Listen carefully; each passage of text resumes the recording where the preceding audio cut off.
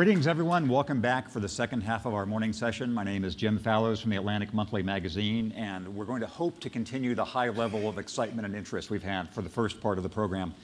James Wolfenson mentioned in his opening remarks that it was almost exactly 2 years ago that the failure of Lehman Brothers began the economic consequences we've been coping with ever since then. This stuck in my mind because it was almost exactly 2 years ago at a Zeitgeist that was held on the Google campus in Mountain View that I had the chance to interview a man named Gao Shiqing. He was then and is now the head of the China Investment Corporation. And in the 24 hours before he came on stage to be interviewed in front of the crowd, he had been responsible for a larger financial market loss than any other single person in human history, because he was in charge of China's holdings in the world markets. And so tens, hundreds of billions of dollars went away. Nonetheless, he came to our conference. Nonetheless, he answered questions, and he soldiered on, and he said what he was going to try to do. I reflected on leadership as involved people like Mr. Gao. This was a person who, in his teenage years, was building railroads in Manchuria during the Cultural Revolution, who then went to Duke Law School, and one of the first Chinese students, then was a Wall Street lawyer, and then came back in the 1980s to help rebuild China's economy. We've heard about the strengths of China and India's growth in this morning's session. Leaders like that are part of the strength that these countries have. They have their weaknesses, but that's some of the strength.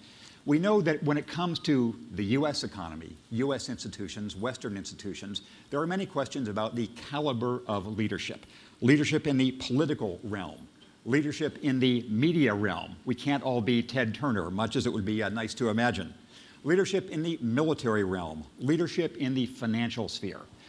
In this rest of this morning's program, before our lunch break, we're going to explore these various dimensions of leadership from people who have lessons to teach about the experience they've been through. We're going to begin with an academic specialist, as you've already been queued up by Christian Freeland, who has made a science of how people can make themselves more optimistic and more positive-minded. Then we're going to have a Q&A discussion with somebody who's in the middle of a very impressive turnaround. Then we're going to hear from a leader of an industry that itself is going through huge shifts of its underlying market position. Then another Q&A discussion with somebody who has completed a very, very successful leadership of a mature company. Then we're going to have a surprise for you too. So that's what's in store between now and our lunch break. There will be time before the surprise and after these initial presentations. We're going to have all of the speakers come on stage, and that will be the chance for all of you to have Q&A. So that's our ambition for these next 90 or 100 minutes, to look at different aspects of leadership from people who have lived this world.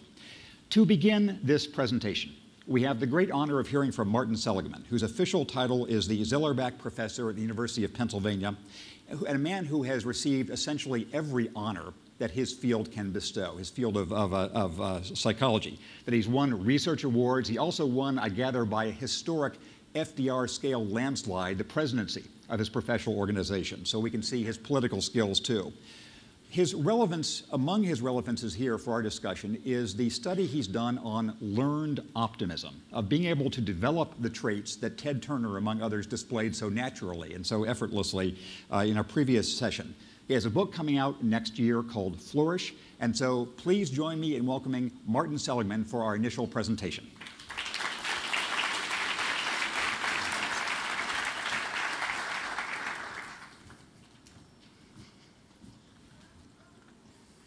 So it falls to me to articulate a positive vision of the human future.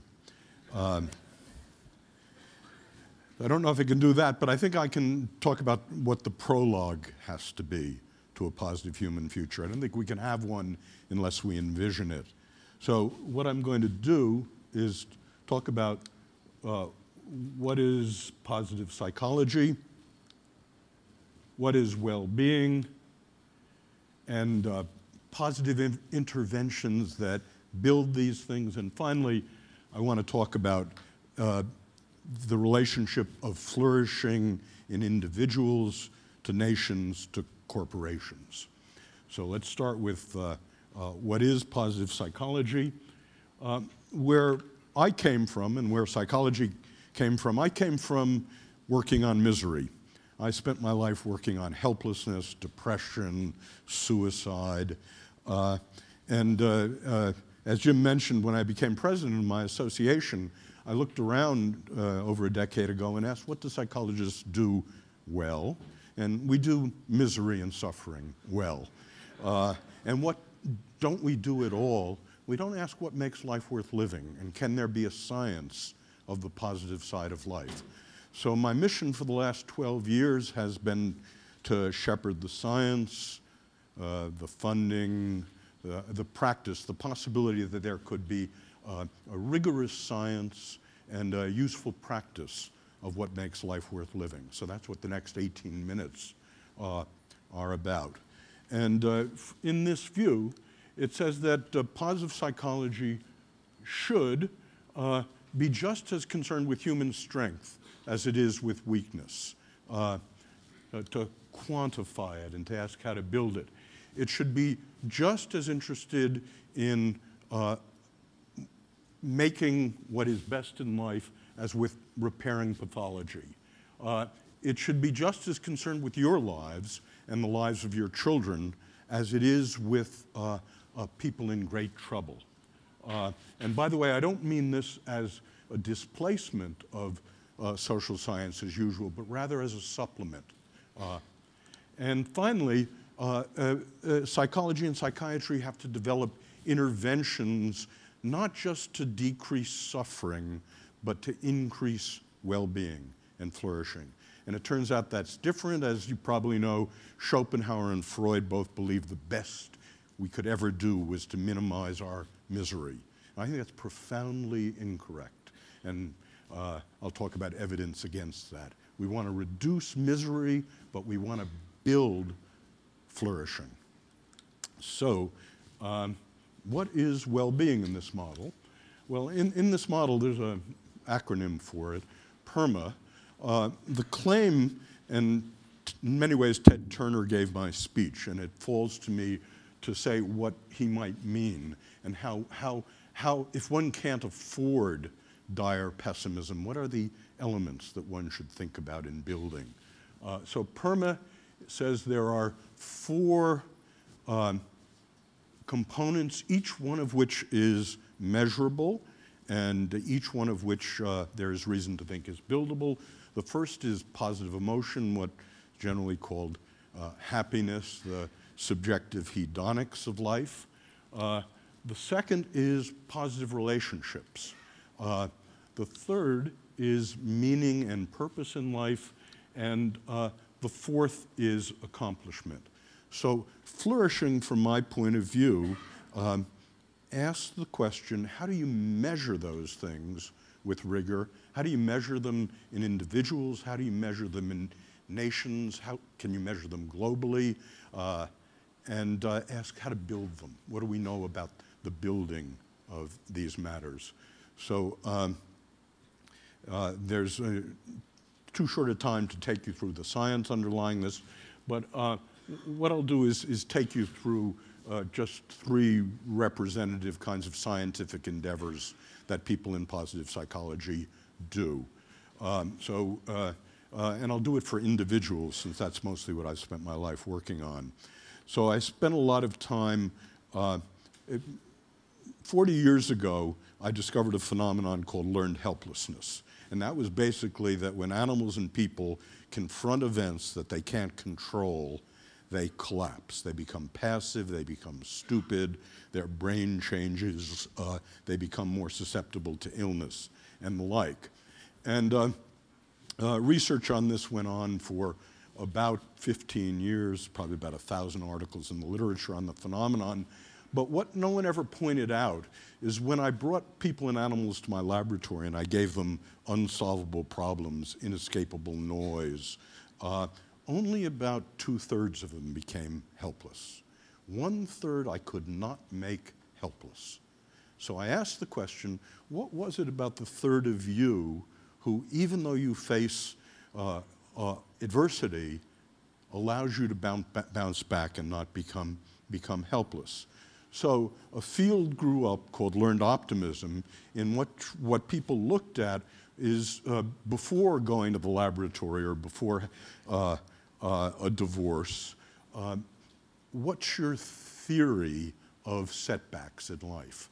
And it turned out those people who believed that setbacks in life were temporary as opposed to permanent, were controllable as opposed to uncontrollable, and were local. You know, I'm just bad at math, I'm not stupid, rather than pervasive. That was the third who never became helpless.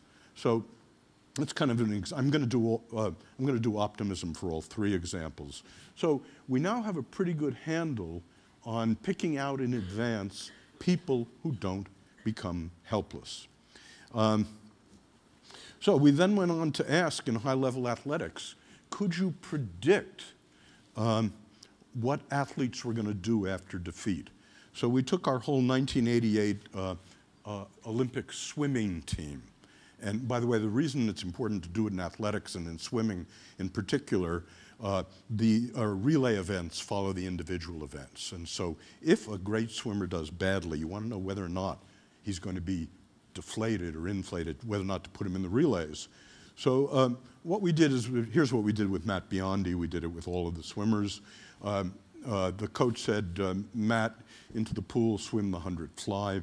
Biondi swam it in 50.1. He came out and Nort said, 52.5, terrible time. Rest up for 20 minutes and swim it again. Biondi's in the upper quartile of optimism and the way I defined it. It's temporary, it's local, and it's controllable. He swam it the second time in 49.9. So what we find in general in Major League Baseball, in basketball, in Olympic swimming, is that the optimists get better after defeat, and the pessimist gets slower. So that's a second kind of study that emerges from the literature. A third kind is physical health itself. And there's looking around how male and what your age is, most of you are going to die of cardiovascular stuff.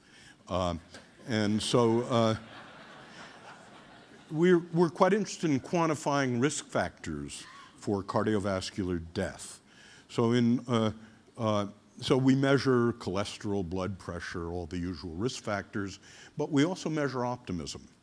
And you statistically can hold traditional risk factors constant and quantify what is the effect of optimism relative to other risk factors. So in a recent study of 1,000 Dutch 65-year-olds, we measured all these things. We followed them for 10 years. 350 died of cardiovascular stuff. Holding constant all traditional risk factors, the upper quartile of Ted Turnerisms in optimism has 1/4 the risk of cardiovascular death of the rest of the population. And this has been replicated quite a number of times. We're fascinated by the cardiovascular mechanisms that might produce that. So those are three examples of the kind of thing the science does. So less depression, more achievement, particularly under adversity, better physical health, are three well-documented consequences of optimism. So in the well-being formulation, PERMA basically says what we want to measure rigorously and then intervene on if we can, and what a positive human future is about is this question of building well-being. Building positive emotion, building positive relationships, building meaning and purpose, and building accomplishment. So are these things like your waistline? I'm going to offend some of you. There's a $50 billion American dieting industry. It's a scam. The reason it's a scam is that any of you can lose 5% of your body weight in about 3 weeks by following any diet on the bestseller list. I did the watermelon diet and lost 20 pounds. I had diarrhea for a month. The problem is 85 to 95% of people regain all that weight or more in the next 3 to 5 years. So the question about interventions is whether or not building positive emotion, relationships, meaning, accomplishment is like dieting, boosterism, or you get back. So let me take you through the kind of things people who do intervention in this area. I'm a naughty thumb of science person. I spent a lot of my life testing drugs and psychotherapies in random assignment placebo-controlled tests.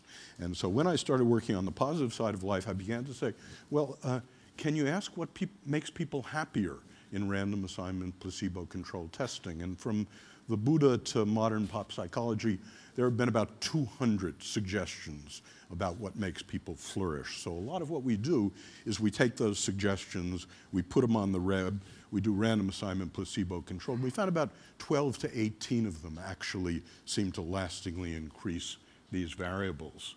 And so let me see. So with individuals, here's an example of something that lasts if you put it on the web with no human hands. If this was, I think you're getting a copy of my book, Authentic Happiness, so you can actually do this. In that book, there's something called signature strengths tests, which asks kindness, fairness, gratitude, what are your highest strengths? So we have people take the signature strengths tests, and then we say, okay, take something you have to do at work every week that you don't like doing, and figure out how to do that tedious task using your highest strength. So, for example, one of the people I worked with was a bagger at the Acme, and she hated bagging, and her highest strength was social intelligence. So what she had to do was to figure out a way to bag using social intelligence. So she resolved to make the encounter with her the social highlight of every customer's day. Now notice she failed at this all the time, but she put what was best in her on offer all the time. Well, basically when you do random assignment placebo-controlled tests of that, you find people who do this 6 months later are less depressed and happier. So that's the kind of individual thing we do. For the last decade, we've been taking these 12 to 18 techniques, none of which are terribly hard to do, to schools around the world, and we train teachers in these principles and techniques, and then we measure for the next couple of years versus controls the depression, the happiness, the anxiety, the conduct of their students. And basically we found in 21 replications around the world that when you teach teachers these techniques of positive education, that the students are less depressed, less anxious, and have better conduct. I found myself, to my great surprise, at the Pentagon 2 years ago with the Chief of Staff, and he said to me, suicide, post-traumatic stress disorder, divorce, substance abuse, depression, what does positive psychology say about that, Dr. Seligman? And I said, sir, the reaction, post-traumatic stress disorder is a particularly nasty combination of anxiety and depression. And the reaction of human beings to extreme adversity is Gaussian. And on the left-hand side, you have people who fall apart. And I understand you're spending $10 billion a year treating them, and you should continue to do that. In the middle, you have resilience, and that's most people. And what that means operationally is that people go through a very hard time, but 3 months later, by psychological and physical measures, they're back where they were. And then most interestingly, there's this huge group on the right-hand side that Nietzsche was right about. If it doesn't kill me, it makes me stronger. These are people who show post-traumatic growth, people who, by our measures a year later, after going through terrible times, by physical and psychological measures, are stronger. Whereupon I watched something I've never seen in my life happen. Unlike you, General Casey ordered that from this day forward, positive psychology and resilience will be taught in the entire United States Army and measured. And so that's what I've been doing for the last 2 years. Every month, and he said to me, you know, the General Staff has read your stuff about teachers. We see you teach teachers, you measure the students. That's the Army model. I said, it is? He said, yeah, we have 40,000 teachers in the Army. I said, you do? He said, yeah, the drill sergeants. So your job, Marty, will be to take all 40,000 drill sergeants and teach them. So every month now, 150 drill sergeants come to the University of Pennsylvania for 10 days, and we take them through a course on flourishing and these principles. and this is a work in progress, but it's the most important work I've ever been involved in. Flourishing in individuals, flourishing in schools, can you make the army flourish? How about nations? Does it make any sense to ask, and this is where we're starting to talk about a positive human future, usually when we measure nations, when we measure GDP or unemployment or illness statistics, we're measuring what's wrong. Now, if you're following what I'm saying that the downstream effects of flourishing not only involve more positive emotion, better relations, more meaning, more accomplishment, but it turns out people who are flourishing are more productive at work, they're physically healthier, and they're at peace.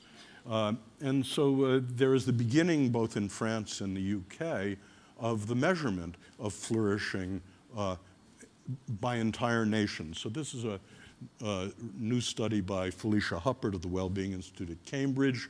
What she does is ask the kinds of questions we look at. 2,000 people in each of 23 European Union nations. And what you can see here is 33% of Danish adults are flourishing by the criteria I'm talking about. 18% of Brits and 6% of Russians.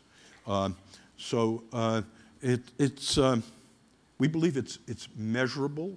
The measure, you know, you have measurement errors and the like, but the measurement of these dependent variables is becoming more and more sophisticated.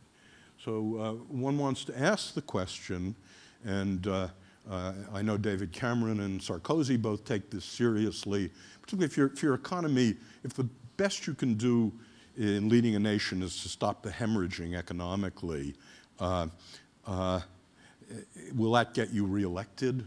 Well, I don't think so. But if you change the nature of the game, so what government is about is the increase in well-being of a nation, then you might ask the question, does the policy you institute increase well-being as well as does it increase economics? So that's what's going on nationally. And the moonshot of this. So, and this is why I'm excited to talk to a powerful group like this. So I've argued that when individuals are flourishing, when they have positive emotion, engagement, meaning, good relationships, and accomplishment, that health problems are less, and aggression is less, and productivity is higher. So imagine 51%, that in the year 2051, 51% of the world's population will be flourishing. So that's the moonshot of this, and sort of let me conclude with some thoughts about that. So this says that by measures of positive emotion, relationships, meaning, and accomplishment, is it possible that in 40 years, half the world's population can be flourishing? So what is the relationship of that to the technology that you are the leaders of? Well, one of the fascinating things we were talking about this morning with Google Earth is given that it turns out every positive emotion, relationships, meaning, accomplishment all have a lexicon. It turns out there are 80 positive emotion words, and there are about 80 positive relation words.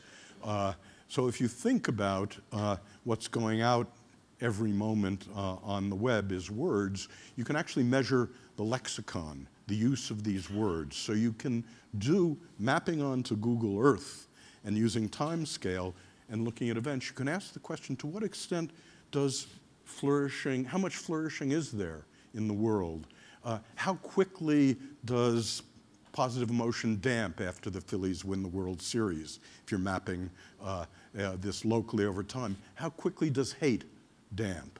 So you can actually ask the question globally, how flourishing is a city, a nation at any given moment? And so I believe that is an important possibility here. And very importantly, public policy follows from what you measure. And what we've measured in public policy for more than 100 years is GDP and unemployment. And so that's what policy is driven around. But if you believe, as I do, Jim, that what is GDP for? So one possible answer to that, GDP is a surrogate variable for human flourishing. On that grounds, you say, well, let's measure the real thing and ask the extent to which public policy changes human flourishing. And another great possibility is actually viral gaming. That is, most of our gaming is shoot-'em-up games now. But there is reason to believe that you can use the principles of shoot-'em-up games to build strength and to become the grand master of positive relationships and the like. And indeed, there are gamers who work on this. So the final thing I want to say is I've said that there is good reason to think that when individuals are flourishing, you can measure it, and that when they're flourishing, health problems are fewer, they're more productive and the like. The same may be true of nations. What is a flourishing corporation? So individual is flourishing if PERMA is large. A nation is flourishing if PERMA is large. Can we expand the definition of what the bottom line is? So I know all of you will be forever tied to shareholder equity, but one can also ask, in the same way one asks of GDP, to what extent is this corporation increasing positive emotion in the people who work for it? How good are the relationships? And you can quantify that. How much meaning do people who work in your corporation have? So on this notion, a flourishing corporation has a different bottom line from the traditional bottom line. It's a combination of achievement, accomplishment, and of flourishing. I want to close by asking historically something about, is this possible? Is this just a nice, positive vision that could never take hold in realpolitik? Florence in 1450, as you know, became enormously wealthy based on Medici banking genius, essentially. And under the leadership of Cosimo the Elder, it asked the question, what should we... Florence was at peace, it was in surplus, it was not in civil turmoil, it was not in famine, not in plague. It asked the question, what should we do with this surplus? And the generals said we should conquer the peninsula. And indeed, Florence could have done that. But what Florence decided to do with its surplus was to invest it in beauty. In beauty. And they gave us what 200 years later was called the Renaissance. Now, I'm not suggesting that the positive human future is about our taking up sculpture. Rather, what I've tried to define is the elements of a positive human future. I believe the United States and the wealthy nations of the world stand at a Florentine moment, and it is vouchsafed to us to decide that the human future will be about the building in our citizens of positive emotion, of relations, of meaning, and accomplishment. Thank you.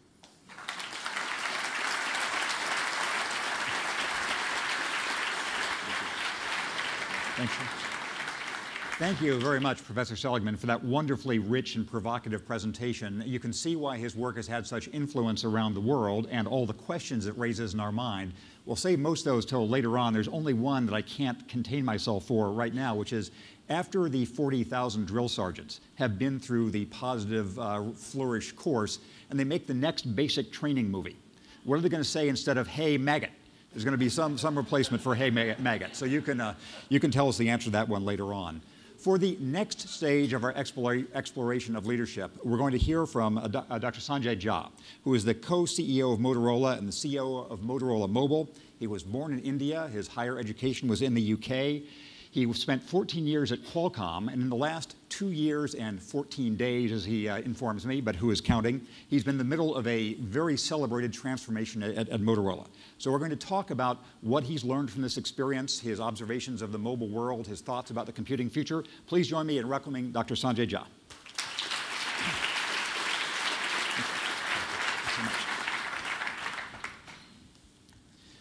Let me start, before we get to talking about your recent business experience, with a carryover question from our first session. You heard a lot of presentations about the relative secular decline of the United States and some Western economies in general, relative and specific to China and India. You're part of the movement that, in my view, has always strengthened the United States, that is, its abilities to attract talent from around the world. How do you feel about the sense of the mood of American declinism you heard this morning? My general view is that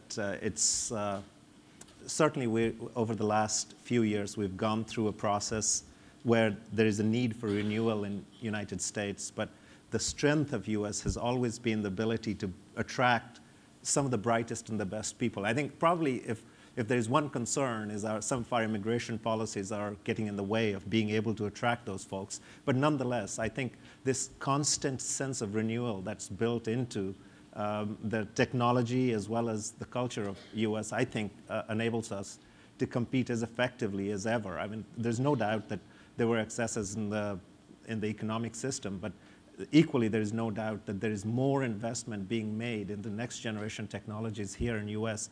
than nearly anywhere else. So I look at what we have done with the cloud computing, Google at the head of that.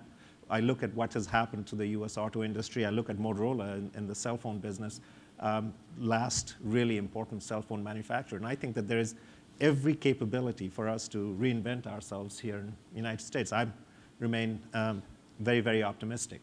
And so your Indian counterparts, a generation younger than you, would they be as interested in coming to the U.S. as you were? I think it'll depend on a number of things. I think our education system here still continues to be some of the best.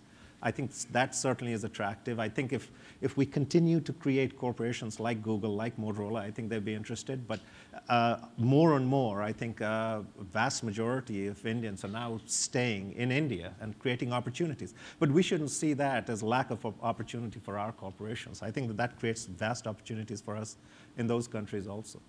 Let's talk now about your current company, about Motorola. You've been there a little more than 2 years, as you were saying. Describe, if you would, the situation that faced you when you arrived and what you've learned from your decisions, good and perhaps less good since then, but we'll assume all good.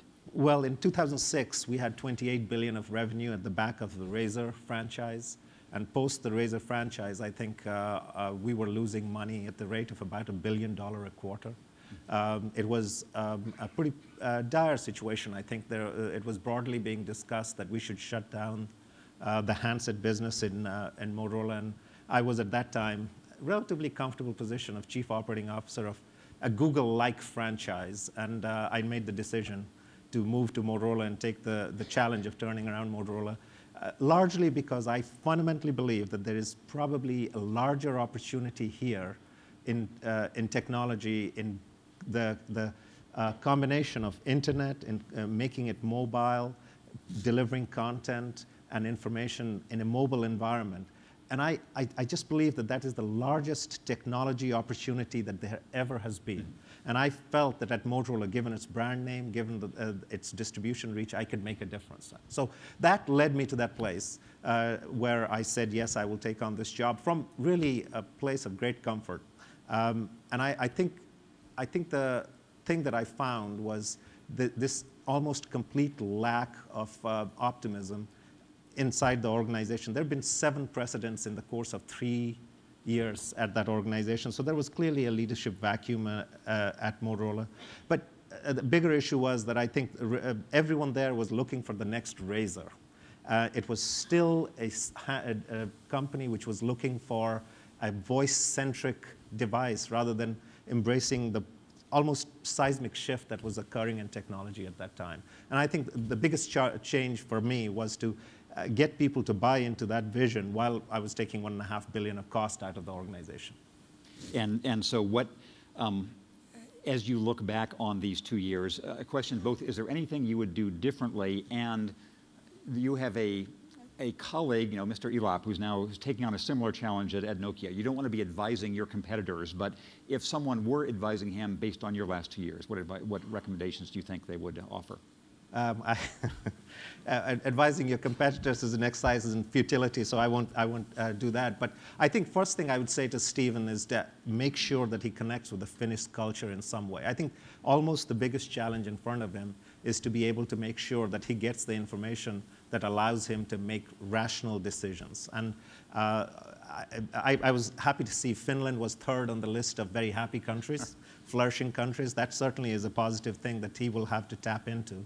But there is a very strong cultural element in Finland, and he has to make sure that that cultural element is aligned with his strategy. Anytime strategy and culture collide, strategy always loses. So there has to be an alignment. That's probably the second thing on a more personal level, I would say, is that he needs to have a confidant who's connected to the Finnish culture that he can lean on and learn from. Strategically, I won't advise, but moving aside to Motorola, moving back to Motorola a little bit, I think that was probably the biggest challenge. I came from the West Coast, and Motorola is a Chicago Midwest company where the winters are extreme. And it formulates a certain culture and a certain way of looking at the world. And my view, probably the largest contribution in Chicago has been to make it feel like a high technology company rather than a Midwest hardware company. And I would say that Steve has to figure out with clarity what is the strategic direction that he wants to take and communicate that and align it as well as he could with the culture of the company. And let me ask you a little bit more about making Motorola feel like a high-tech company, having it feel like a startup. Professor Seligman was telling us about ways you can learn different kinds of performance. It's relatively easy in the startup, especially on the West Coast, to have a certain esprit. But if startups succeed, they become mature companies, and they become more set in their ways. How exactly did you try to do this at Motorola, and what lessons do you extract from that? Very specifically, I picked 4 groups that I thought were doing very advanced work at that time, and I made them successful. I rewarded them, I gave them resources to make them successful, and that success was the basis on which I think an organization saw where we wanted to head. There were a very small number of small successes, and we built upon them one at a time, and I think that was the core of it. I think being clear about the strategy and being clear on who are the key people who will drive that success to the next level was important for us. As I think about how do you keep that startup culture in large organizations, I think my fundamental sense is that new ideas can only be born when there is some dying of the old ideas, and how you kill old ideas whose time has come and passed. I think that became important for us. We weren't making money. One of the big things for me at Motorola was that there was no doubt that we were in crisis. There are lots of companies around the world who have 5-7 billion of cash flow, who are, in my opinion, in technological crisis. But it's very difficult to bring transformation if there is no sense of that crisis, that sense of imminent death. And I felt that we had that, and that was a huge advantage to me in being able to convince people that we needed to do things differently. In terms of startup, I think in terms of innovation, again, I have always felt that there's an innovating class in every company. To innovate, you must have understanding of a broad range of subjects, and the confluence of those subjects creates the innovation. And it's a matter of sponsoring and providing room for that innovating class to develop new ideas. That was the core of it. I felt I had to connect with maybe 50 to 100 core engineers in a company at Motorola who were doing things of consequence, and give them room and give them resources to succeed. And if those engineers, the ones you are trying to enlist in this cultural change, if they were explaining your message to their friends and their coworkers, what would be the distilled version of the message that you were trying to impart to them? That's a good question. I would think that they would say that this convergence that we're seeing of wireless mobility, you've seen iPad, you've seen smartphones, our own droids, that is the path for us to grow at Motorola, and that alone is the way for us to move forward. That all the other work that was going on, I took a huge amount of cost out of that, and that they must find to align with that. And if they didn't align with that, then I don't think we would succeed. I think that this central focus on one single thing that was going to be our future, I think that's hopefully the message that they deliver. Great. Let me ask you about a couple of topics relatively in the news now. Under your leadership, Motorola has made a big bet on Android. That's right. Could you describe the operating system environment, the operating system struggles as you see them in the mobile space? So obviously, there are two fundamental views. One is open, horizontal operating environment like Android, perhaps Windows Mobile. And the second one is RIM and Apple with their vertically integrated systems and closed systems.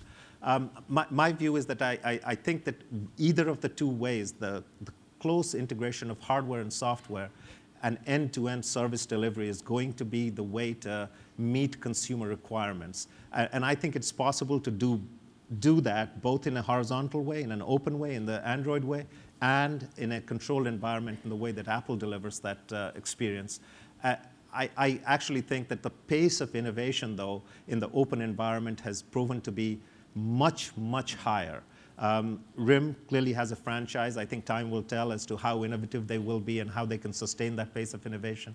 But if you look over the last 2 years, I think the pace of innovation in the Android franchise and Android ecosystem has been meaningfully higher in my view. And as a result of it, I think we are clearly now seen as the contender to the Apple franchise. And I believe that over a short period of time, I think you will see us delivering much higher quality of experiences because of this sense of openness, because of our ability to garner innovation from lots of different places. And so I think both of them are viable economic models, but I think in the long term, the open model seems to, at the present time, delivering much higher rate of innovation. And here's a related news question, the whole net neutrality debate. Our sponsoring institution, Google, here has recently and somewhat controversially taken a stand with Verizon with their manifesto on net neutrality. Could you describe what you see as the merits of this issue and how you think it will and should play out? Well, certainly, I think the ability to deliver all applications and all services without regard to who is delivering it and what services are being delivered. I think that in principle, that's a fundamental principle that must be supported very strongly.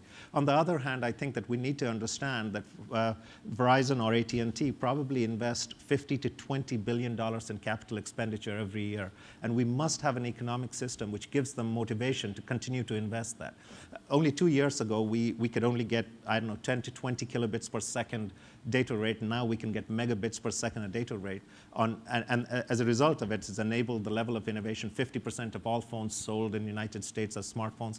Without that data network, there is just not that innovation. So I think as much as we want to make every application available in a uniform way, we need to make sure that the economic incentive to invest that kind of capital expenditure doesn't go away. And I just think that there are some very complex issues here. Which, without going into the details, I would simply say that economic incentive has to be in place. Right. And just so just follow up for one further turn, the basic division that Google and Verizon proposed, which is in the wired infrastructure, you'd have sort of strict net neutrality, but not in the wireless. Is that from your point of view, a sensible guideline going forward? The two networks certainly are fundamentally different. In wireless space, if you want to deliver quality of service and the same, that the cost of that is dramatically different. And there's no way that they have to be, there's absolutely agreement that they have to be treated differently. Right. Yeah. We only have about 2 more minutes here. I want to ask you a final question before we bring you back for the panel. We heard in the previous presentation from Professor Seligman trying to be specific about what it means to be hopeful, what it means to be optimistic.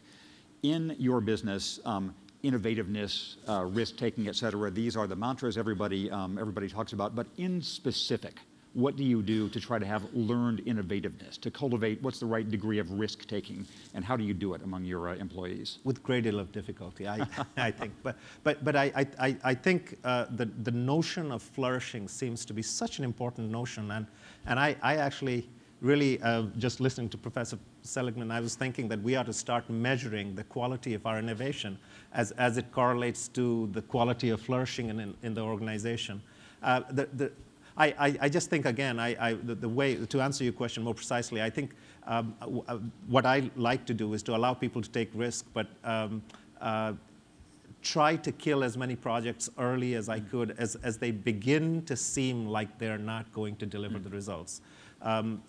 Starting many different projects seems to be the right thing, but continuing those projects to conclusions virtually always guarantees that none of them succeed. So the decision to kill projects is nearly as important for us as decision to start. I think the threshold for starting projects I have kept to be quite low, but the threshold for letting them continue beyond a certain phase I've kept quite high. So the fail quickly motto is absolutely fail to quickly. Move ahead in innovation. Yep. There's many more things I'd like to ask you. I think we've come to the end of this session now, so please sit with me here while we introduce the next session, then we'll both come back jointly for the panel.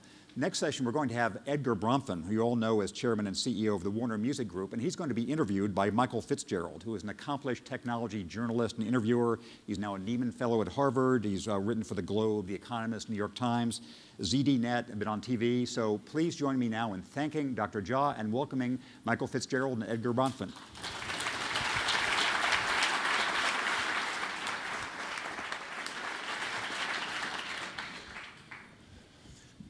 Edgar, it's great to be here with you. I have a question. I have a question for you related to what Marty was talking about in his presentation, which is: are you a pessimist or an optimist? Well, let's see. I bought a music company and chose to run it for the last 6 years. You figure it out.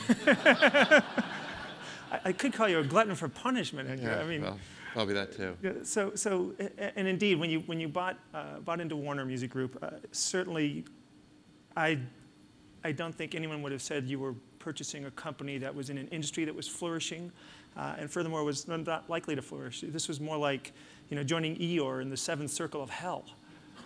When you come into that kind of environment, maybe it was the sixth circle. But I know, they told me this wasn't going to be a hostile environment.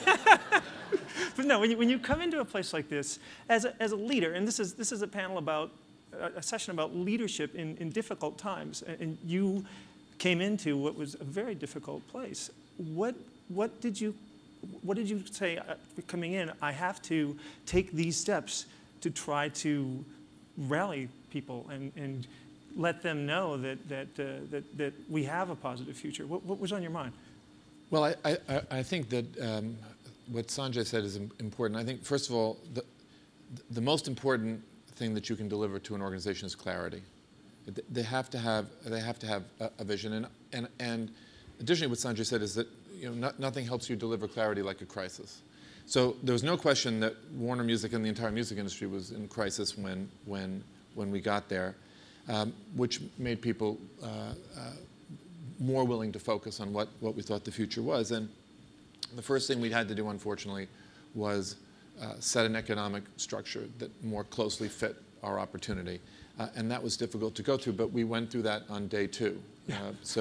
That was announced and done so that people could look to the future and not be paralyzed by what was going to happen next and who was going to have their job. And then what we said was, we think there's a huge future for content and for music, and I'm still hoping we were right.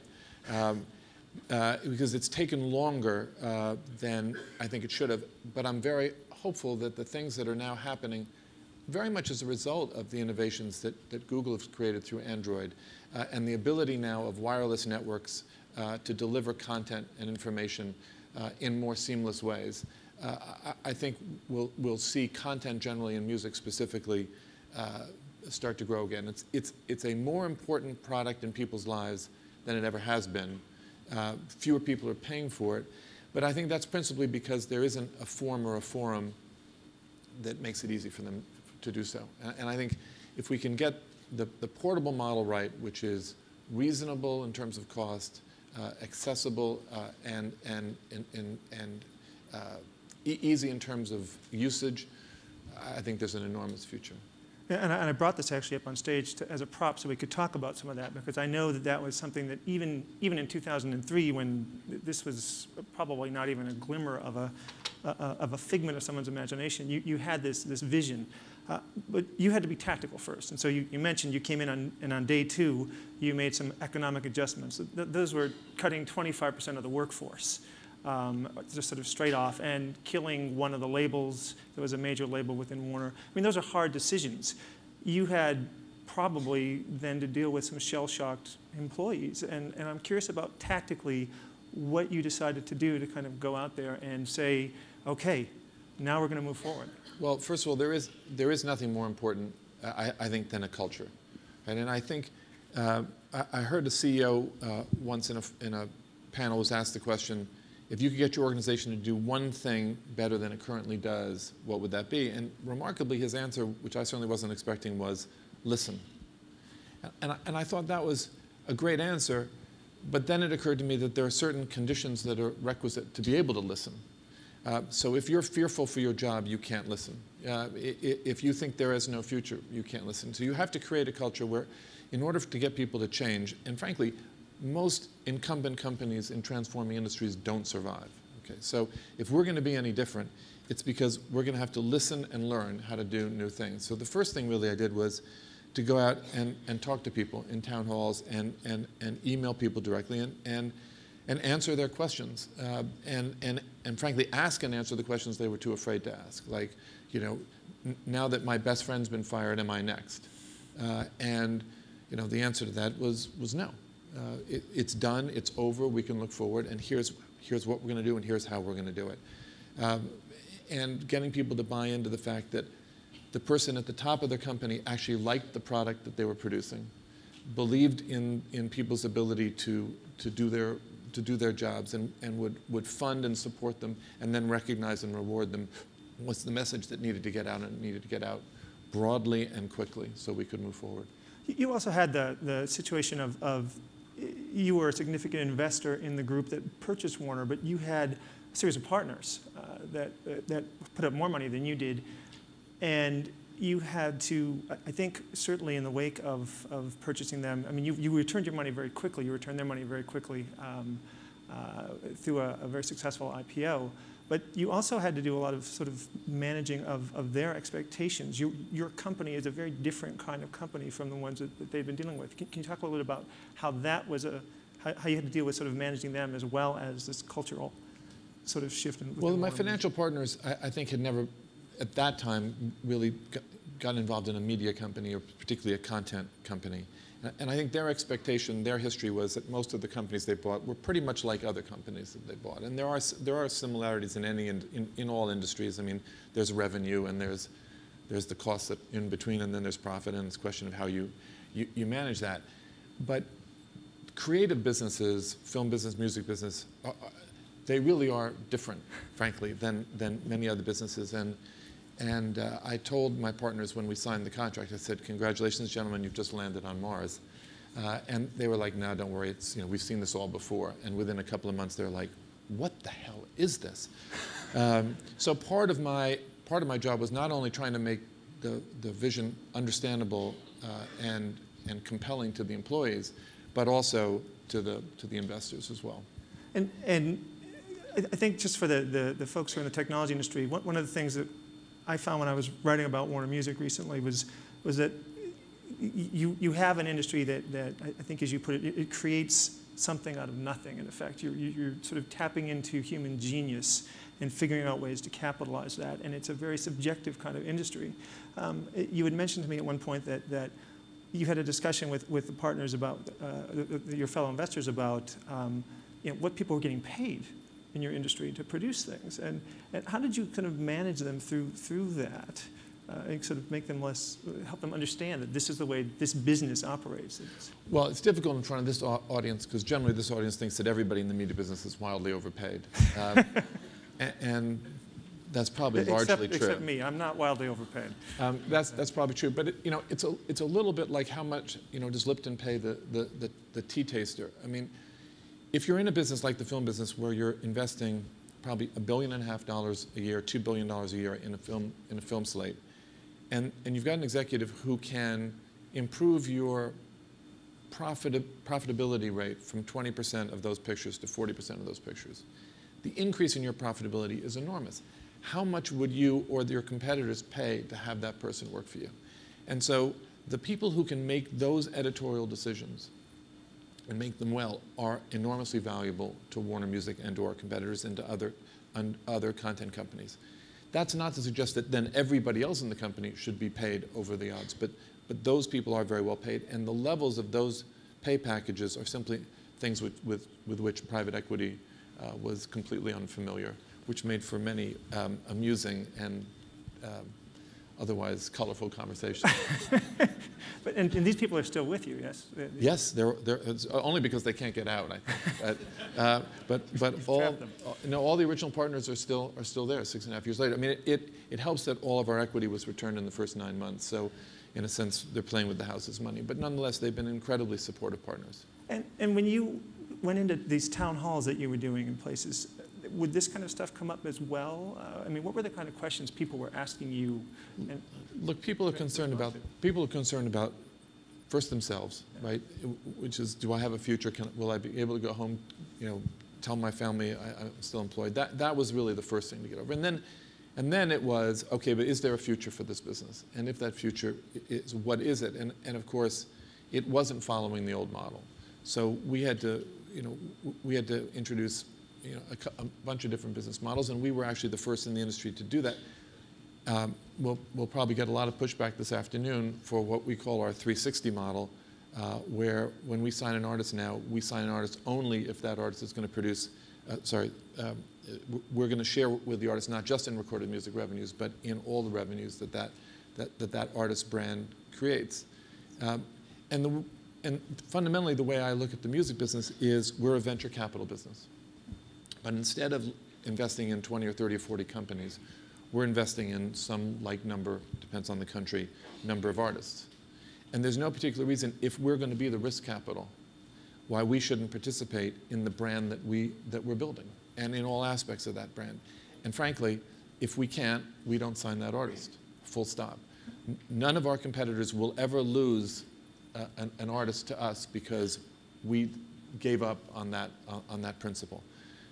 And when we introduced that principle, all of our labels said, we'll never sign another artist. And I'm like, well, that's okay, because we're losing money every time we do. And if our competitors want to commit economic suicide, so be it.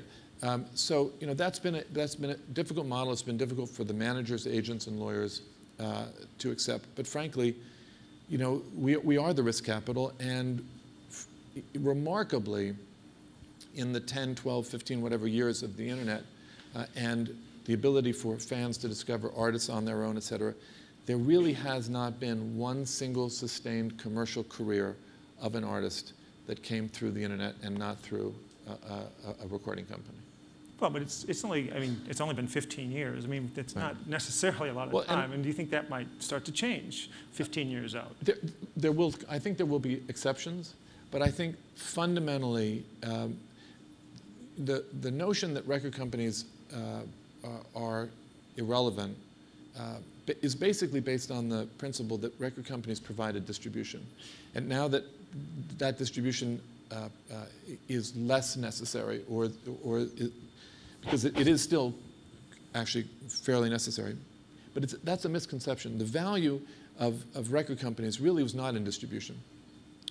In fact, if you think about it, somebody like Madonna or anybody else could have hired any record company to simply physically distribute her records for a fee. The value of content companies, record companies, creative content companies, is really in the editorial function, which is trying to determine all those people, the difference between those people who are very good musicians and people who can actually be commercially viable musicians, and then in the marketing and promotion of those. That's the value add.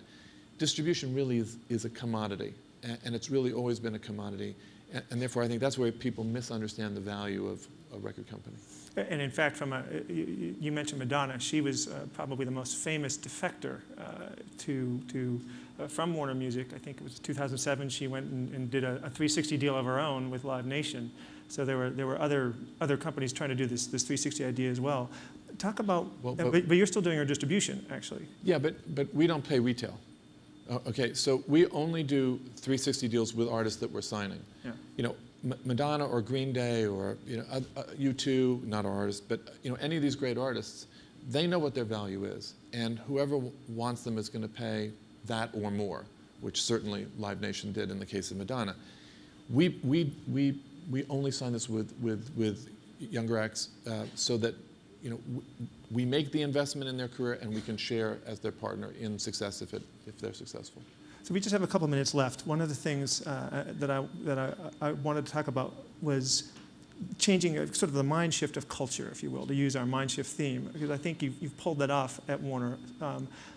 You brought back people who were part of its storied past. Why did you do that? You know, it's very difficult. I've been in both sides of being acquired and acquiring. And by the way, both roles are difficult. But there is an art to acquiring. And when you acquire a business, you've got to, just like coming into a family, by marriage or whatever, you have to learn, you have to respect the culture of that unit.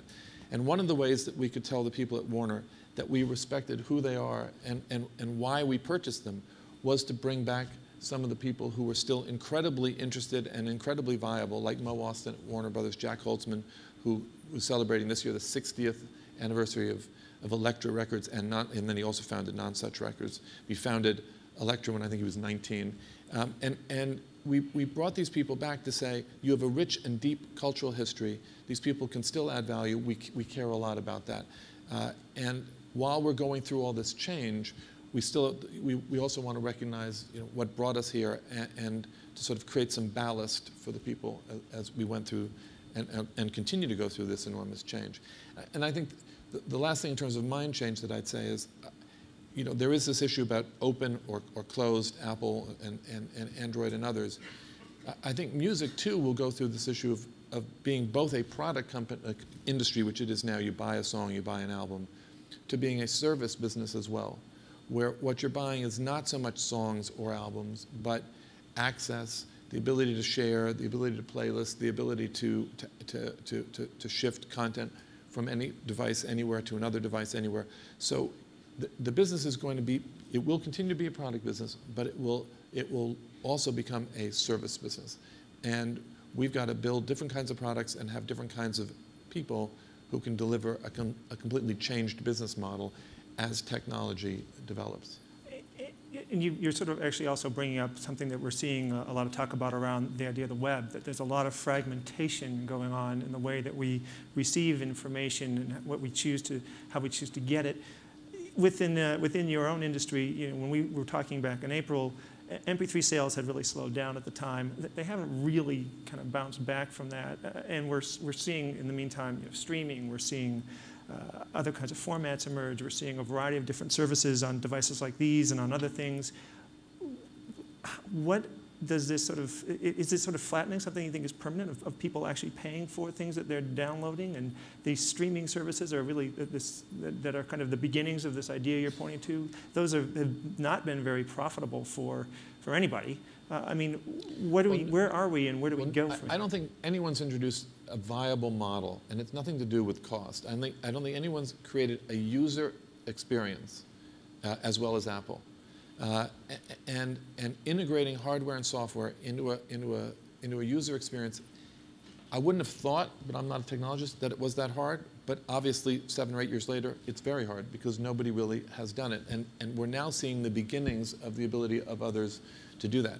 So I think as those services mature, you're going to see actually a renewed growth for the industry, because making easy, intuitive services will be critical. And they're coming. I think too often network operators tried to do it themselves. Technology companies tried to do it themselves. But now we're seeing services that really are robust and intuitive and convenient for consumers to access. They're not profitable yet, partly because their business model isn't mature enough, right? Which is, you know, giving away product to consumers is frankly, as Sanjay said, it doesn't make sense. There's capital investment. We all need to recover that. No one's going to produce music if no one's going to pay for it. And so, you know, we've made it very clear that we like all these services, but we're not going to give our music away to them for nothing. But we will cooperate with them so that consumers can access music in new and different, and I think very exciting ways. And I think the next year or two we'll see a real renaissance of growth in the music industry, I hope. So you're almost sounds like you're saying we have in the industry, kind of on a broad scale for consumers, what you had in a limited way within Warner, which is there's a lot of instability, a lot of question marks. And is that slowing demand currently? Is that where we're seeing downloads not really? I think you're seeing downloads slow because there's been no model to replace downloads. So you know, just like there was when CDs replaced cassettes and vinyl, there was a huge boom of people replacing their catalogs, and then CD growth slowed. Obviously, with technology, everything moves faster. So you had, again, a much steeper, faster curve. Now you're seeing more moderate growth, but there hasn't been the service model introduced yet. You only have Apple, and they've done a great job. And you know, but I do think there will be people who will compete with them, and that consumers will be able to access music in new and different ways. And so you're positive that we're kind of on the cusp of that. As sort of a last, let's be optimistic on our last question. I'm learning. I'm perma. I'm perma. Thanks, Edgar. Thanks very much.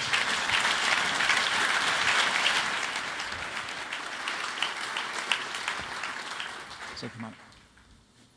So we have one more. Why don't you sit on that side, if you would? We have one more conversation before we have our panel, and then we have our surprise. And we're very privileged to have here A.G. Lafley, who I often think of as what business people would want to be when they grow up.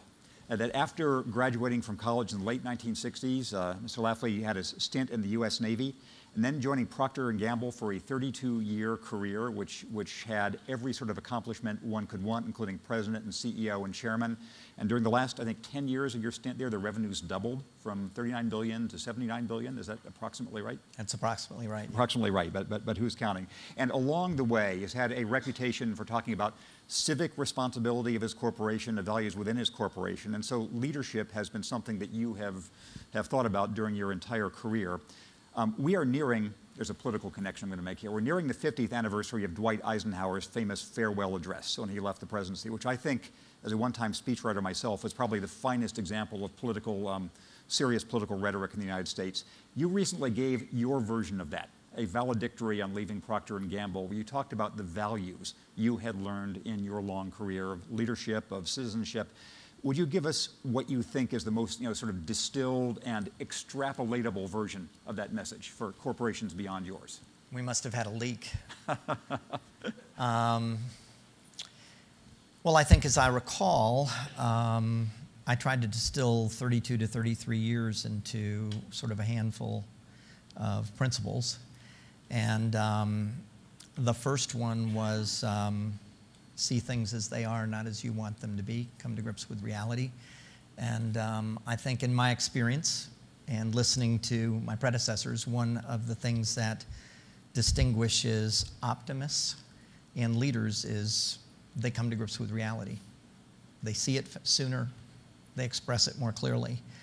The second thing is, and this is no surprise, I am first, last, and always customer-centric. I was supposedly had spent 22 years at one of the most successful consumer products companies in the world, and frankly, our biggest problem in 2000 was we were nowhere near close enough to the consumer.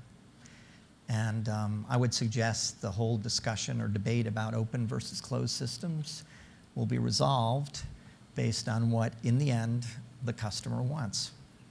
So does she or he want, will the open system or the closed system deliver better value? Will it deliver a better experience? Will it deliver the relationship that she wants with her brand and her product and her service?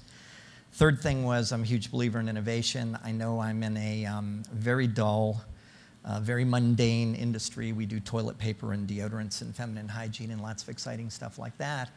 But what has distinguished us, and when we have been at our best, we have been the innovation leaders in that industry, and we spend over $2 billion a year in innovation. I think we hold 40,000 patents in the US. I think we have 20,000 pending, so it is an innovation business. The fourth thing was everybody's a leader, and I expected, we have a leadership culture, and we have a system that's driven by purpose and values, strategy and principles, and all I did was try to express what I'd learned, where I thought we were, and I didn't think we had made as much progress as a lot of others thought we'd made in the last decade. And so I said there was plenty of things to do in the decade ahead.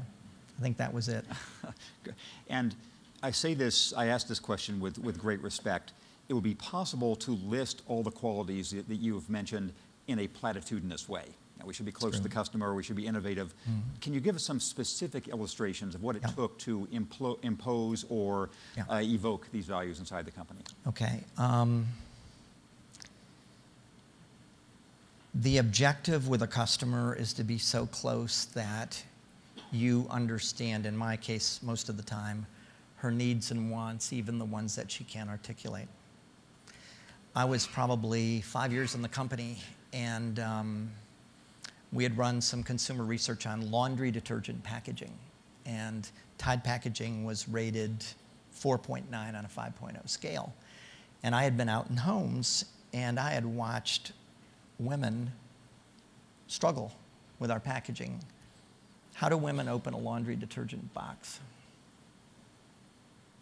None of them use their hands. Why? How much did they spend on the manicure? How much time did they put into the manicure? So they've got screwdrivers and pliers and all kinds of paraphernalia out in their laundry room. And we're getting a 4.9 out of 5 rating, and we think we're making the best package in the laundry detergent industry. And I can go through hundreds of examples like that where I sat and watched a woman in Japan do her morning, skincare ritual. I heard people tell me that something was great, and then it clearly delivered a subpar performance. So there's a big difference between saying you're going to be close to customers. One other thing, not to belabor this point, I now work in private equity. We have 15 companies, and one of the questions I always ask is, who is your customer? Who's your current customer? And you would be astounded by the number of companies that cannot describe clearly who their current customer is. Innovation, the big breakthrough for us in innovation was we were great at patenting. We weren't getting it commercialized. We weren't connecting it to consumers and markets. So we went to an open innovation system. We called it Connect and Develop. 10 or 15 years ago, maybe 10% of our new brands and products were partnered with at least one outside innovation partner. Last year, over half were partnered. And I believe there's no reason why virtually all innovation shouldn't be patented, because fundamentally innovation is about association, it's about connection, it's about combining unlikely things. And I could go on for each one. So yes, it sounds like a platitude, but if you dig and you dig and you dig and you get it under your fingernails and you get into it every day, it's really important. You mentioned earlier I might have had a leak to some of your utterances inside the company. In fact, we talked about a week or so ago. And something you said then that was fascinating to me is, as you mentioned, you come from an industry which is seen as traditional, stolid. People would assume it to be lower technology than, say, Google or Qualcomm or Motorola or whatever. But you said you thought there were some dangers of complacency coming into this kind of high-tech industry, that you thought, share with the audience what we were discussing a week ago. Well, I think we were talking about the worst thing that can happen is that you're successful. And the absolute worst thing that can happen is that you're wildly successful, because then you become content, okay? You become complacent. You can become even a bit arrogant, and all of a sudden blind spots develop all around you. And they can be blind spots around your technology. They can be blind spots around your business model. They can be blind spots around your real relationship with your customer. And oftentimes you don't even see the new competitor coming because they're not an expected competitor. They're coming up from underneath. They're coming from the side. So we've gotten waxed a number of times, okay, in the 33 years I was at P&G by success, by success. And we blew up. We created the disposable baby diaper business with Pampers in the early 60s. I think Google's share of searches is somewhere around 64%. We had a 99% share of that business. When I joined the company, we had an 85% share of that business, okay? And we introduced a new shape diaper technology, and instead of putting it on Pampers, we introduced a new brand called Loves, and what do you think happened? We split the business in two. So we took Pampers and reduced it to a 45 share. We had a 40 share Loves brand, and Kimberly-Clark came right up the center with the next technology.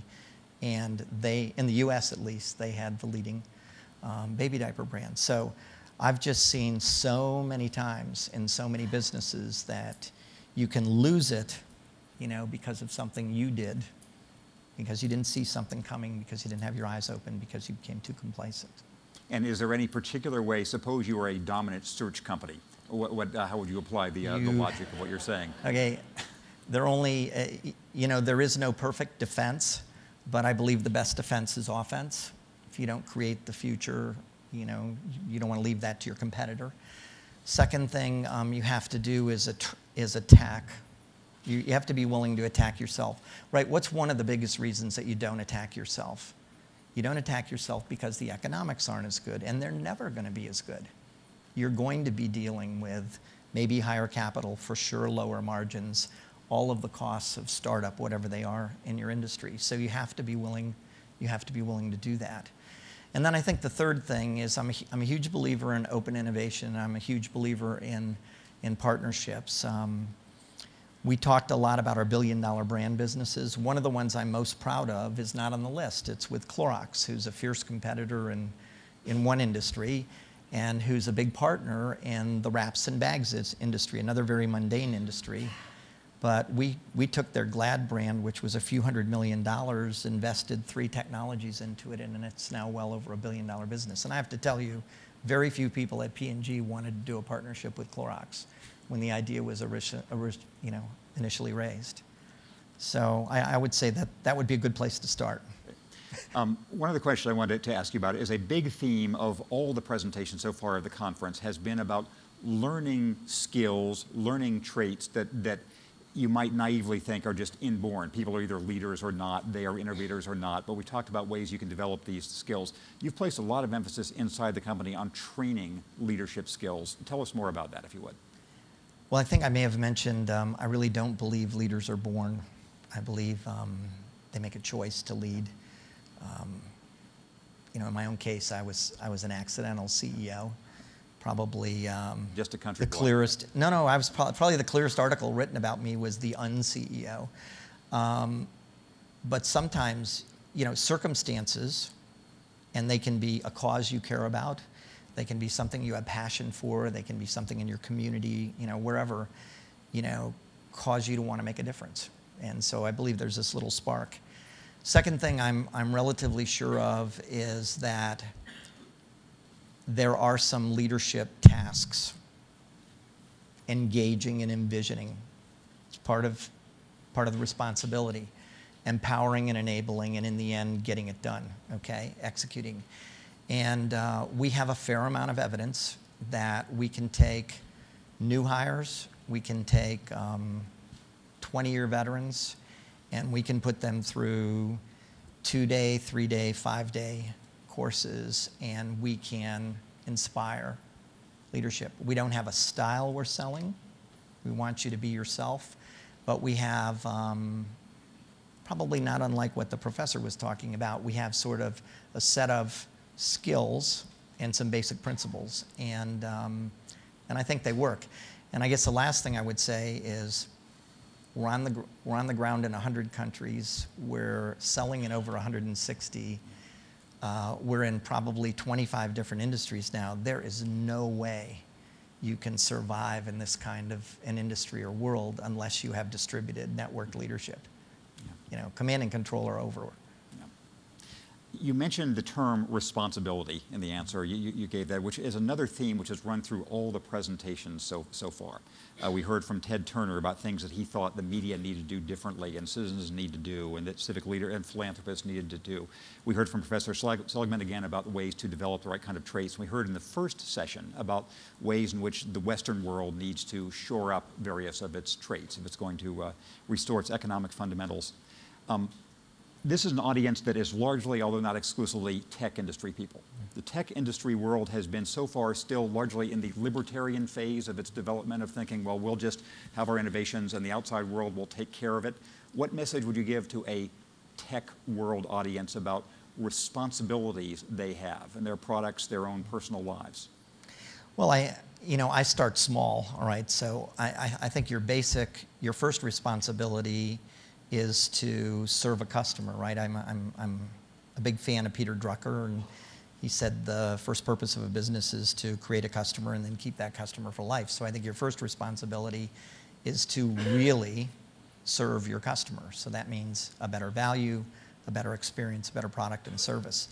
The second thing, I think very I believe very strongly, is you have a responsibility to your critical stakeholders. One of the things I did, frankly, was put the shareholder, you know, at the bottom of the pyramid, not because the shareholder wasn't important, but if I didn't have it right for the customer, if I didn't have it right with our innovation partners, and I didn't have it right with our employees, we weren't going to deliver for the shareholders. So I just changed the mix. The third thing is you have a responsibility beyond your technology, beyond your business, and that's to the communities in which you work and live.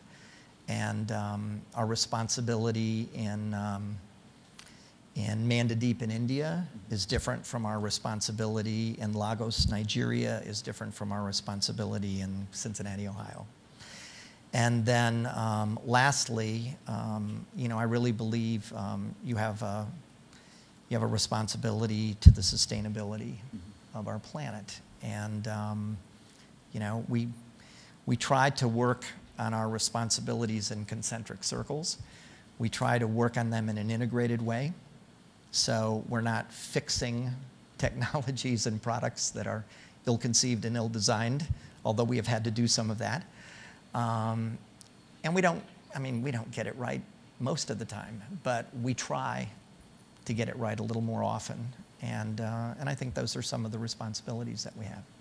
We have only 2 minutes left here, so here's a final question. In retrospect, as you think about your business career at Procter & Gamble, what do you think is the worst decision you made and what we can learn from it, and in retrospect, the best decision and what we can learn from it? I think the best decision was really to refocus on the customer, okay, and just to put the customer at the center. And we have the customer in most of our buildings every day, okay, and we're in customer homes, living it and working it. The worst decisions were I should have divested. You know, you're always slow to. Capitalism is about creative destruction. And while you create on the one hand, you have to destroy with the other hand. And I always felt that we were quicker to create than we were to destroy. And I should have divested or gotten rid of businesses that either were non-strategic, non-performing, or just weren't going to fit. And my biggest miss by far is we got the Prilosec switch, we lost the Claritin switch, and I had it in my hand, and I deferred to the individual that was running the healthcare business at the time, and I knew in my tummy that I shouldn't have, but we would have had probably the 2 biggest switches in the last decade if I'd made a good decision there. Great. Well, with that, thank you very much. And so we will stay here. Okay. More chairs will come up. Our previous speakers will come up too. We'll have a panel discussion. Thank you. Thank you. So I think we will stay here immobile, and here's going to be the plan. Yes, Martin Seligman, and yes, everybody up. Oh, wow. And I'm going to have just one question that anybody can answer or not, and then we're going to go to audience questions. So this is your chance to ask questions about all this session and earlier ones if you would like to. There are 3 microphones here, so please go to one of those and queue up.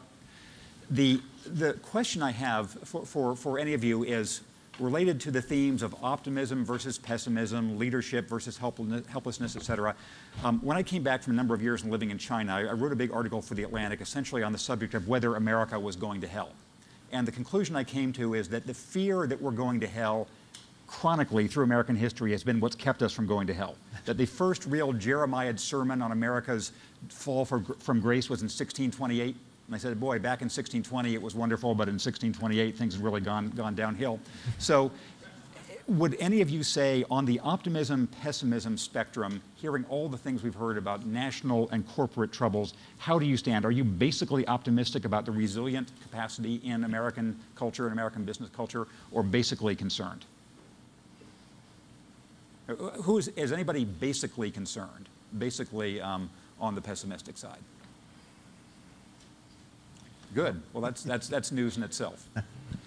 And make the case for your optimism. No, I think if you, aging more than any of us, but those of us who manage businesses around the world and spend time in other countries, there's a lot to recommend all of them. But I would say, with perhaps the exception of China, there's no country in the world that has the optimism of America. And that optimism, it's somehow inherent in our nature. We need to make sure to protect it and to nurture it and to do all the things to preserve it. But that optimism, that belief that we can do better than we've done, that the next generation can do better than we've done, that forward-looking sense, it simply doesn't exist in most other countries, and it has served us well for centuries, and I think can continue to serve us well. I think the fact that we're a nation of immigrants, and you ask who stays and who leaves, that in general it's optimists who leave and see the future. And it turns out optimism is 50% heritable. Yes.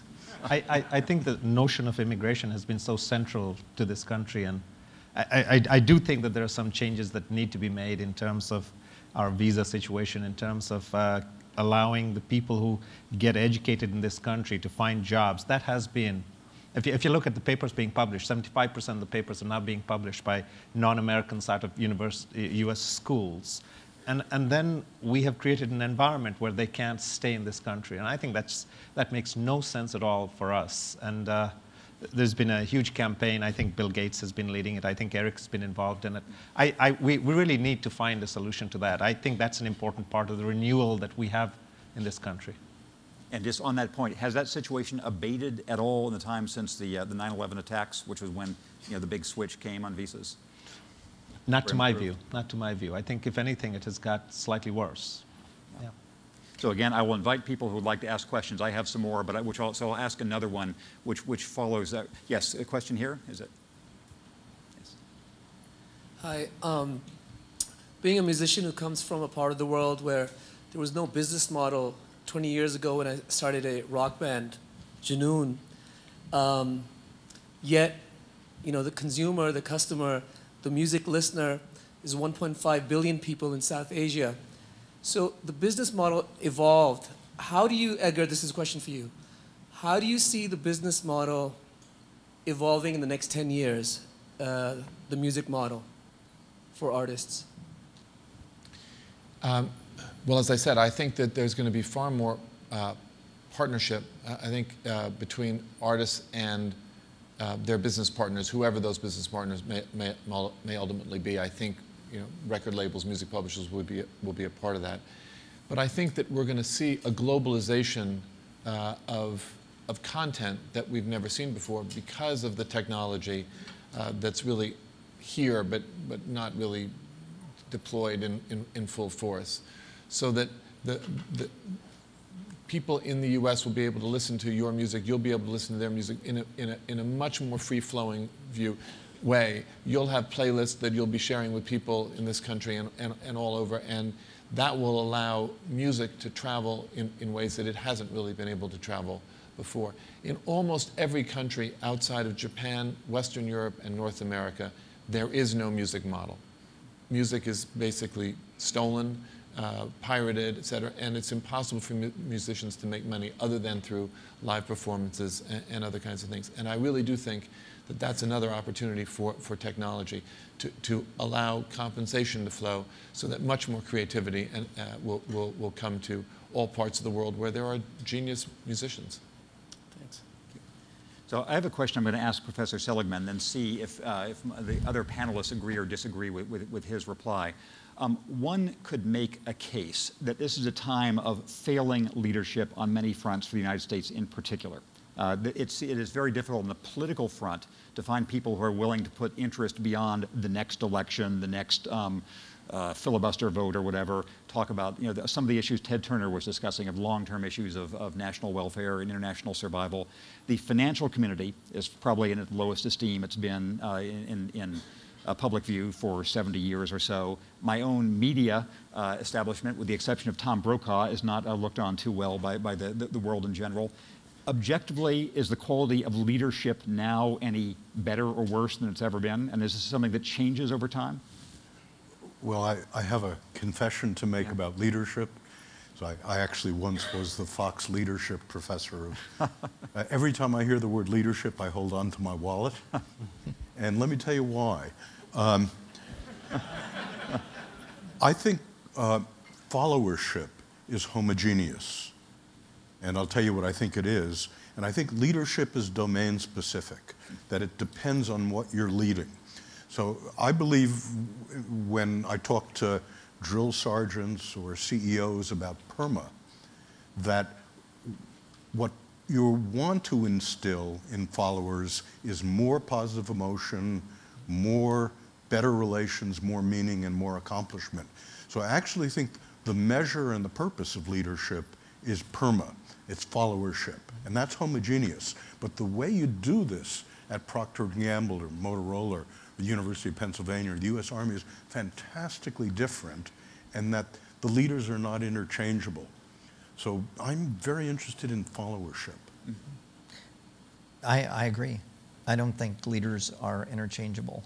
And I think a big part of what you try to do is find a person's, help a person find his or her meaning, his or her inspiration, and then find the position for them to play that brings out the best in her. And the beauty of a place like P&G is we have lots of positions, okay? And, but I think that is a really important part of it. And if you think about growing over a lifetime, we're going to live longer, we're going to work longer. You know, if companies like ours are going to have any kind of a chance, see, I believe our employees vote every 3 to 5 years about, first of all, whether they're going to join us. We don't select anymore. They choose us. Mm-hmm. And I'm sure that's true at Google, okay? Second thing is, then they re-choose us every 2 or 3 years. So we've got to keep winning those elections. And manipulation doesn't work, control doesn't work, none of that stuff works. So they have to be re-energized, they have to recommit. So I totally agree with you. You know, I can think of a lot of things that you would not want to put me anywhere near because I would make a huge mess of it. But for some reason, I landed in this and it's worked out okay. So we have one more minute here. Did any of you hear anything in your colleagues' discussions that you wanted to second, rebut, or elaborate upon? Just Professor Seligman's notion of flourishing is a very central one, I think, that I heard today. Very interesting, and interesting to think about how that concept can be used in corporations in terms of measuring flourishing. And I don't think it's surveys. I think it has to be something much more subterranean than that. Surveys are probably a start, but I'd like to hear your opinion as to how that applies to corporations, Dr. Seligman. I've spent most of my life working on negative emotion, you know, anger and sadness and anxiety. And there's a very important difference between the positive emotions and the negative emotions. And it has to do, when you're in negative emotion, you fall back on what you already know. It's not an innovative emotion. Mm-hmm. So to the extent, if what you're dealing with in your own life, your nation, or your corporation is stopping hemorrhaging, then it's a good idea to be a performance manager about anger and fear and sadness. But all of you have spent your life in innovation. And I think we know, and both experimentally and otherwise, that when people are flourishing and in states of positive emotion, that's when they expand and do things new. And that's why my guess would be that for growth, that flourishing and the positive emotions are the evolutionary substratum of what we call positive sum games, growth. There's more to discuss here, but we have time for just a 2-minute surprise session, which is going to come. And although Professor Seligman didn't know this wasn't a setup, his comments about the importance of followership are the exact perfect segue to what we're about to see. So I and my fellow panelists are going to go back to our seats, and Derek Sivers is going to be here to show us a surprise. So please welcome Derek Sivers, and thank our panelists. Thank you, Jen.